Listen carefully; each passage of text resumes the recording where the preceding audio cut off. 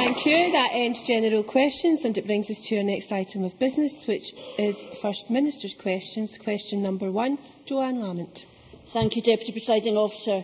To ask the First Minister what engagements he has planned for the rest of the day. First Minister. Engagements to take forward the Government's programme for Scotland. Joanne Lamont. Thank you. In February, I asked the First Minister about the case of 84-year-old John McGarrity, who was left for 8 hours on a hospital trolley in a corridor, having been admitted with chest pains. At the time, the First Minister said, "These things happen in the NHS." His Health Secretary said it was not a true reflection of the NHS. Can the First Minister tell me, does he know if the number of people left in trolleys is getting better or worse? First Minister. Well, that's not what I said at all. I remember very specifically saying this Government takes seriously any individual case where treatment is less than satisfactory. That is what we should do, and that is what we do. I did make the point that there are very substantial indications that overall treatment in the National Health Service is improving, that patient satisfaction is improving, and also the point, which we all should be aware of, when we quite properly raise cases such as this, that everyone should be proud of our National Health Service in Scotland. Joanne Lamont. I think he did say it, but clearly hasn't reflected on it. Now, I don't dispute we all love the National Health Service. We all care about it.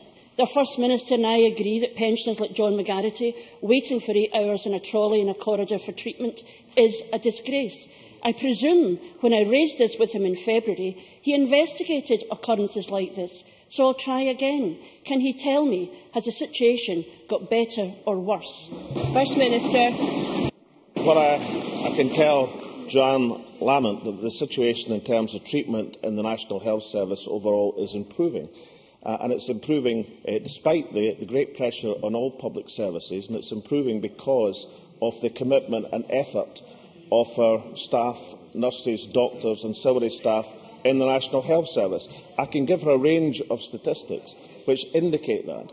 So on individual cases where treatment is less than satisfactory, of course they are looked at seriously, of course they are taken into account. But Joanne Lamont, in pursuing these individual cases, should not deflect from the case that overall treatment, in terms of the times waiting for treatment, in terms of the efficacy of treatment, in terms of the number of people being treated, is improving in the National Health Service. I think that's an enormous tribute to the staff and the commitment of our National Health Service in what are inevitably difficult times. Joanne Lamont. I've absolutely no doubt whatsoever the First Minister can give me a long list of answers to questions he wasn't asked. But he hasn't answered the question I asked him. And this is not about anybody running down the NHS, it's about taking our job seriously. Because I can only presume the reason the First Minister doesn't know is because he doesn't care. He hasn't even asked. He hasn't even asked. Perhaps he does not like to ask in case the answer breaches his perfect view of his world. So let me tell him what is happening in the NHS he is supposed to be running between deciding what currency a fantasy Scotland will have in his fantasy world. In the real world, the number of people languishing in A&E is increasing, and we know that thanks to a Freedom of Information request in our health boards. In John McGarrity's area of Glasgow, the number of patients who waited over 4 hours to be seen has more than trebled, going up from 10,100 in 2009 to 31,700 this year. Let's look across Scotland. In NHS Lanarkshire, the Health Secretary's own backyard, the number of patients waiting more than 4 hours in A&E has also more than trebled. In Grampian, the First Minister's own backyard, there was a 1,300 increase in patients waiting more than 4 hours in A&E compared to last year. Now the First Minister knows what's happening in the NHS on his watch. Will he tell us what he's going to do about it? First Minister. Order. First Minister.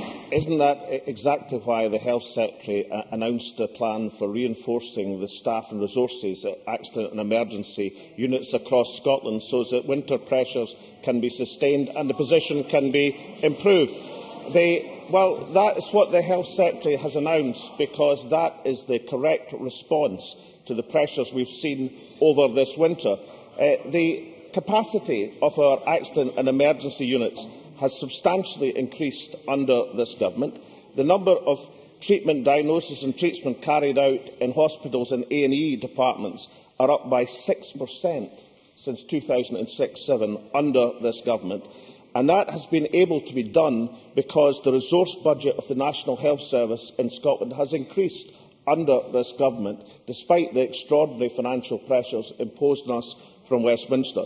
We know that would not have happened had the Labour Party been in power. And we know that because the Labour Party would not commit either in 2007 or in 2011 in the run-up to the election to protect the budget of the National Health Service. And we also know it because the only place that Labour are in power in these islands is where there has been a real-term decline in National Health Service funding, and that is a reality. So let's answer the question in this sense.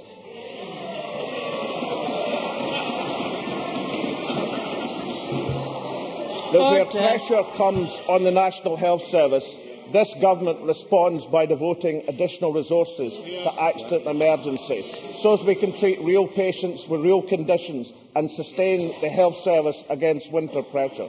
But I don't think a party which was unable to commit itself to the health service in the election campaigns and is unable to commit itself to the health service in Wales now is in any position to pose as a defender of the National Health Service when they wanted to spend that money elsewhere. Joanne Lamont. We would settle for the First Minister answering the question in any sense whatsoever. That certainly does not qualify. And to talk about Wales, you are in power here. You have been in power here, responsible for the NHS. I'm sure you do understand you have been in power since 2007 dealing with the National Health Service. And on this point about winter pressures, the winter pressures this year were less than in 2010. So the explanation around winter pressures simply does not stack up. Now, if the First Minister ever made it out of Bute House to the real world and met a patient waiting for treatment on a trolley, we can assume that the First Minister would reflect as the person is lying in front of them and say, listen, you are more satisfied with NHS than ever before.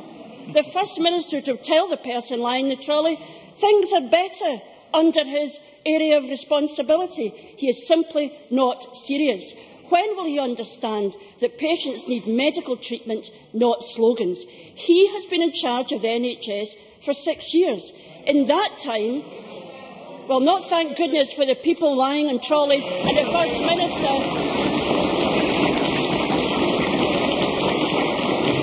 The First Minister tells them they should be grateful for that. Not thank goodness at all, because in that time they've been waiting for more than 4 hours in A&E. It's increasing, but what does he do?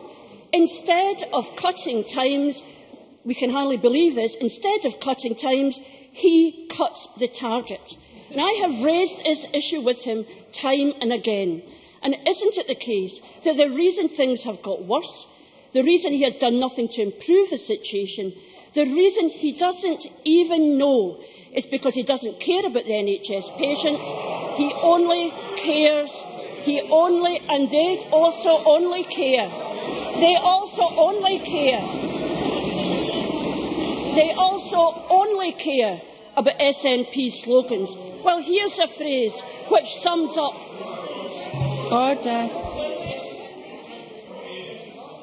You might want to ask your own guy for an answer occasionally, and that would be encouraging. Order. Through the chair. Then we will really know we're in a new place. However, while here is a phrase which sums up this country, here is one, and he should reflect under. In this country, under Salmond, Scotland is lying on a trolley while his referendum is in intensive care. First Minister.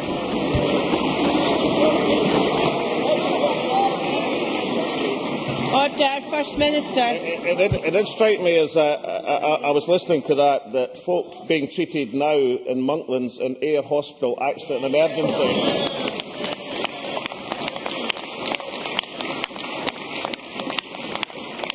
That their hospitals wouldn't even be there if it had been left to the Labour Party.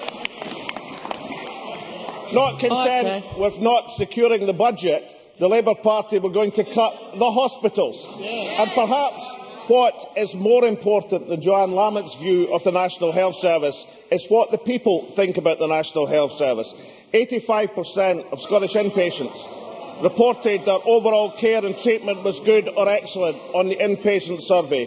88% of people are very or satisfied with the local health services in 2011, up from 81% in 2007. These were the issues, of course, which were tested at the 2011 election, which is why people vindicated the SNP's stewardship of our National Health Service and left the Labour Party languishing in opposition. Now, of course, Joanne Lamont says we shouldn't talk about what's happening in Wales. Why don't we talk about what's happening in Wales? Because it indicates what actually happens when the Labour Party are in power. We're in a position now of fierce cuts from Westminster affecting both the Welsh and Scottish budget.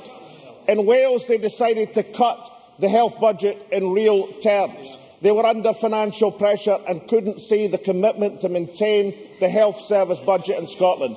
In Scotland, this government decided to maintain and sustain the resource budget of the National Health Service in real terms. So when it comes to political commitment, not only in the record of this government on the National Health Service, vindicated by the people in the 2011 election, but also in the financial commitments that has been made, the National Health Service in our hands is the reason, above all, why we are in government and the Labour Party are in opposition. Number 2, Ruth Davidson. Thank you, Deputy Presiding Officer. To ask the First Minister when he will next meet the Prime Minister. First Minister. No plans in the near future. Ruth Davidson. Thank you, First Minister. This week, a diagnosed psychopath and triple axe murderer who killed a fellow patient in Carstairs, a nurse and a police officer was set free. Thomas McCulloch was told that he would spend the rest of his life in jail, but thanks to a human rights appeal, he's once again walking our streets. I know that nothing can be done retrospectively in this or in any other historic case, but what has the First Minister done to ensure that in future, as in England, when such violent and vicious people are given a whole life sentence, it will actually mean life? First Minister. Well, the terms of the release of prisoners is a matter for the Scottish Parole Board, and that is for them under legislation, if I remember correctly, under the 1993 Act. And it's not for ministers to intervene in the decisions of the Parole Board. So the Parole Board makes these decisions. Their decision to do it under independent status is protected by statute, a statute passed, incidentally, while the Conservative Party were in power. So I think, and I'm glad that Ruth Davidson acknowledges that retrospective decisions couldn't be made anyway, but I'm sure she understands and is not suggesting that we should compromise the independence of the Parole Board, or if she has a specific proposal, then let her come forward with it, and of course it will be considered by the Justice Secretary. Ruth Davidson. Thank you very much. I thank the First Minister for his answer. I note that he's this time saying that it's the Parole Board's reasoning for this. The problem is that I put the same question to the First Minister in November of 2011, and back then he used EU human rights law as an excuse for not having whole-life tariffs in Scotland. Yet, last January, 16 months ago, the European Court of Human Rights ruled on this, and they upheld the principle of whole-life sentences for the most dangerous offenders. Since then, we've seen William Keane get just 22 years for the brutal murder of an 80-year-old woman in Perth, and Saima Gul, Fazli Rahman were given only 23 years after attempting to decapitate their murder victim in front of a 12-year-old girl. And had the SNP acted in the first term of their government, we could have been certain that Colin Coates and Philip Wade, who tortured Linda Spence to death, would never have been freed. The SNP has had 6 years to take action. Whole-life sentences are clear and unambiguous, yet they were absent in last year's Criminal Cases Act, legislation described by Professor James Chalmers as, and I quote, a tortuous system barely intelligible to lawyers, let alone the general public. It's simple. Life should mean life. So will the First Minister give an assurance today that he will finally take action to give the public the protection they deserve? Will he ensure that in the most extreme cases, when the most violent criminals are taken off the streets, they will never return? First Minister. Ruth Davidson seems to think I'm inventing or bringing the parole board in as a defence. So I've just looked up the 1993 Act, and I was right. It is the 1993 Act, and it was an act passed by a Conservative government. Quote, all life sentences prisoners are entitled by law, including those convicted of murder, to have their suitability for release on parole considered after the expiry of their punishment part of their sentence. That's from the 1993 Act. And then Scottish ministers are required by law to accept any direction of the parole board to release a prisoner. So what I'd say to Ruth Davidson is this. I am perfectly, and the Justice Secretary is perfectly willing and able to consider suggestions that come forward in a constructive sense. But it does someone ill to come and complain about the law and the relationship of the law and the parole board to release of prisoners when it turns out that the exact provisions under which the parole board has acted were carried into law by a Conservative government. So at just some point in these questions about the judicial system of Scotland, which ignore the extraordinary success in having the lowest level of recorded crime for over 30 years, having the best public satisfaction in terms of people's personal feelings of safety that we've had for many years, at some point, if there are complaints about the judicial system of Scotland, would the Conservative Party acknowledge that the things they are complaining about are the very things that they enacted when they were in government? Question number 3, Willie Rennie. To ask the First Minister what issues will be discussed at the next meeting of the Cabinet. First Minister. Issues of importance to the people of Scotland. The Deputy Prime Minister is in Essex today promoting the UK Government's expansion of nursery education to thousands of two-year-olds. In a place like Aberdeen, the First Minister is restricting plans to around 40 children. Under the affordable plans that I put to him, 1,040 would secure a nursery place in Aberdeen. Isn't it a shame that so many two-year-olds in Essex will get help, but those in Aberdeen won't? Isn't it a shame that he can't go anywhere in Scotland and make that sort of commitment? First Minister. Well, I have to say, Willie Rennie has surprised me. It's taken him some considerable time, but he's absolutely surprised me. I thought, when I was wondering about his question today, the one thing he would not ask about was childcare, and this was because I heard the reports of Nick Clegg on the radio this morning. Now, as members will know and reprise, for some time I've been cautioning Willie Rennie about telling us that what's happening south of the border is absolutely fantastic and ideal. And Willie Rennie has said that that's not the case, it's the thing we should aspire to, and he accused me of being the roadblock on achieving this in Scotland. But it turns out this morning that the roadblock in England is Nick Clegg. Because he has said and indicated to Conservatives that he will block government reforms to adult-child ratios in childcare, and his veto, it said, will jeopardise the entire childcare package. Because Nick Clegg has finally paid attention to the points I've been making successively to Willie Rennie over the last few weeks, when I've warned him that the dilution of ratios poses a severe danger to the quality of provision. So I'm now in the position of having converted his party leader to the points I'm making. At some stage, I shall manage to convert Willie Rennie. Willie Rennie. I anticipated that the First Minister thought that I would ask this question. Order. I wonder if there will ever be a week in which the First Minister doesn't use an excuse to do nothing, absolutely nothing, for two-year-olds. The First Minister seems to be taking a leaf out of the Homer Simpson book. Homer Simpson said, If something's hard to do, then it's not worth doing at all. It's quite remarkable. While the UK government battles to improve the life chances for 2-year-olds, the First Minister does nothing. He does nothing but raise the white flag. He's got excuse after excuse for doing absolutely nothing. It's good for 2-year-olds in Essex. Why is it not good enough for 2-year-olds in Aberdeen? First Minister. This is kamikaze. The point that Nick Clegg's making, he thinks it's not good for 2-year-olds in Essex to be lowering the quality, and the UK government are not battling to expand childcare at the moment, they're battling with each other. Because Nick Clegg has said he shall block the changes because he is concerned, I think rightly so, that the diminution in quality is going to do severe danger to the childcare system in Scotland. I understand that Mumsnet has been campaigning on this issue, and he has paid particular attention to the views of Mumsnet. So, myself, I could claim the credit. Mumsnet, perhaps, have been influential as well. Order, at some stage, whether it's myself or Mumsnet, perhaps we can get through to Willie Rennie that there is a problem in England. His party leader has identified it. It might be wise, for a time at least, for him to reflect on that before he tries this particular line of argument again. Question number 4, Annabel Ewing.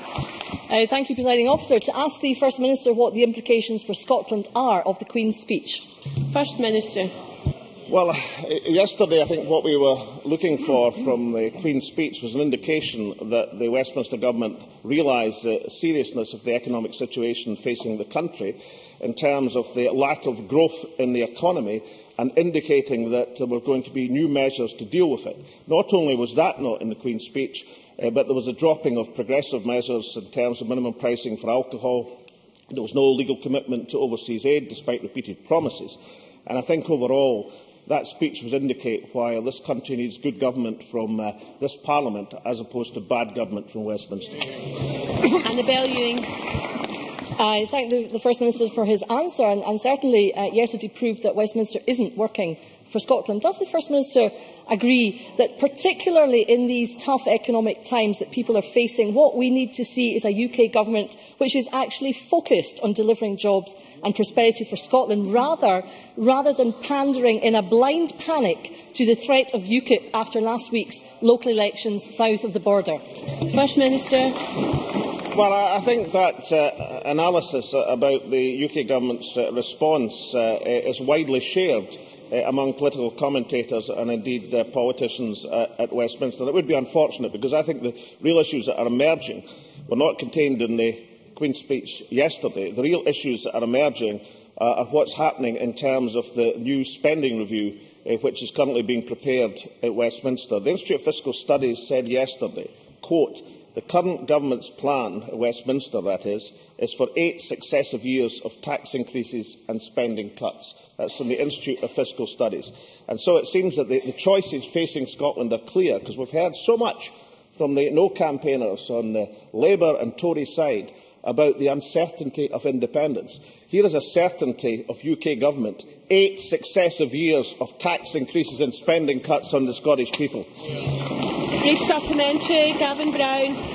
Thank you, Deputy Presiding Officer. Allow me to cheer up the First Minister and his backbenchers just a little bit. Briefly, please. The National Insurance Contributions Bill was in the Queen's speech yesterday, and this got a big thumbs up from the Federation of Small Businesses, who said it was a shot in the arm. Yeah. What is the First Minister's view on the National Insurance Contributions Bill?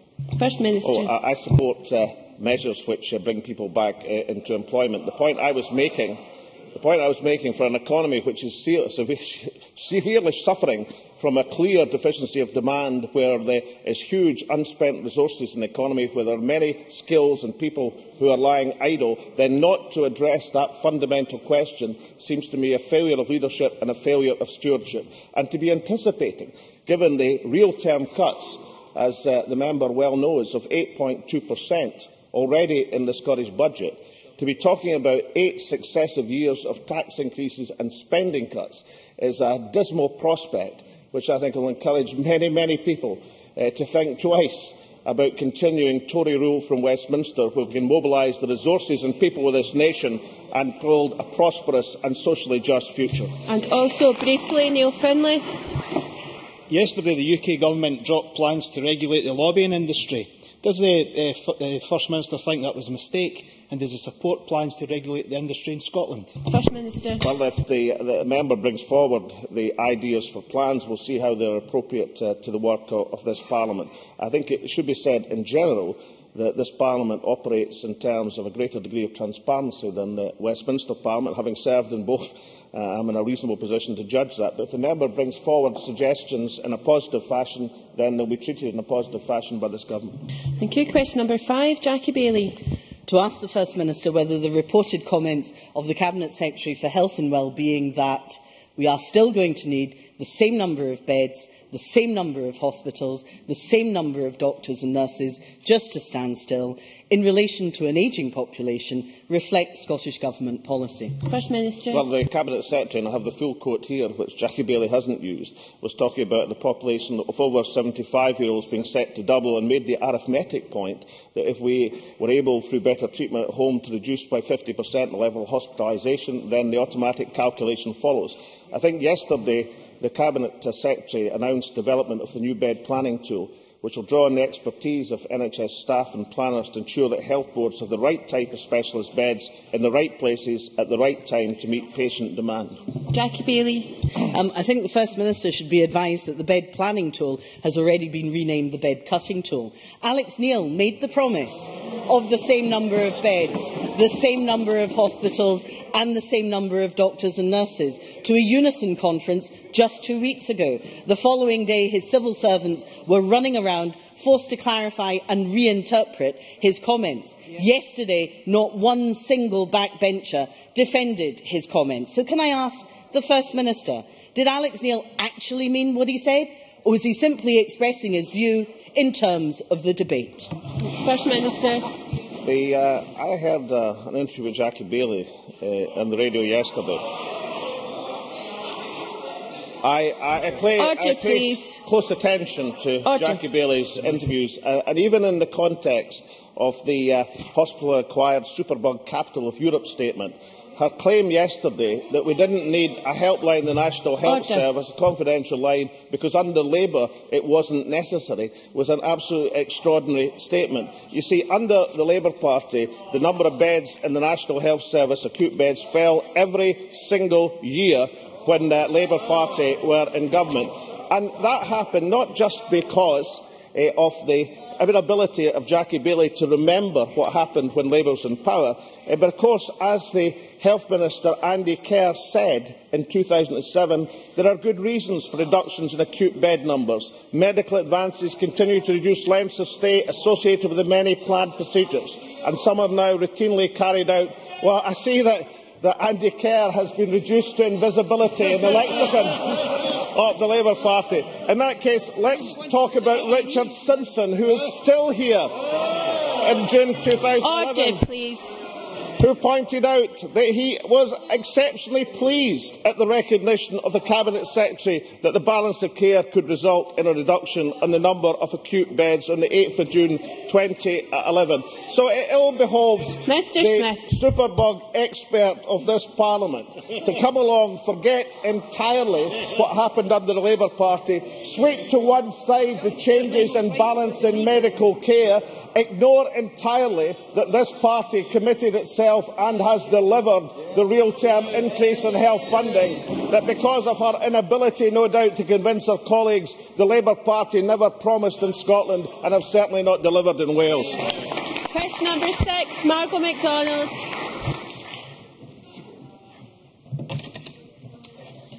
Apologies, Presiding Officer.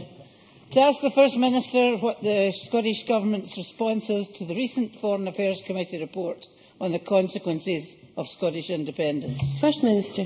Well, I thought some of the committee's report was eminently sensible. For example, when I quote, "We do not doubt that Scotland as an independent country could play a valuable role in Europe," unquote.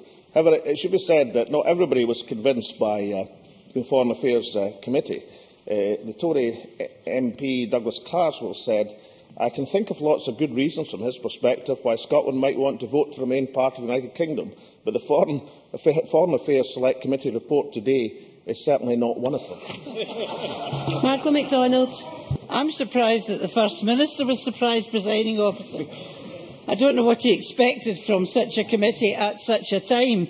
However, what struck me was that, far from having an interest in Scotland, really, which it was meant to have, this report ended up being absolutely fraught with anxiety about what would happen to the reduced status of the rest of the United Kingdom when Scotland becomes independent.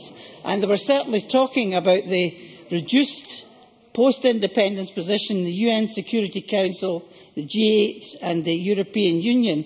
But I wonder if he agrees with me that that's not anything that should influence us when we come to vote in the referendum. Our job is not to prop up an ailing power. It's to secure the future for our children. First Minister. I think it's a very solid point. I mean, I should just clarify for Margaret MacDonald, I wasn't surprised by the overall negative tone of the No campaigners who wrote the report. One would expect that No campaigners would write a negative report about Scottish independence. I thought what was interesting is within that overall volumes of negativity, there were one or two nuggets of common sense. That's the bit that surprised me. Margaret's quite right. I mean, Mingus Campbell on the radio said, I heard on your news bulletin a moment or two, it's been dismissed if I were in some way partial, that it was written by people whose interest was to argue against the independence of Scotland. That's quite true in my case. So as a member of the committee, Ming seems to have agreed with Margot's analysis. But the other point she makes is equally substantial. The report focused virtually entirely not on the interests of Scotland, but the major points it seemed to make was what would happen to the terms of the UK's prestige in the world.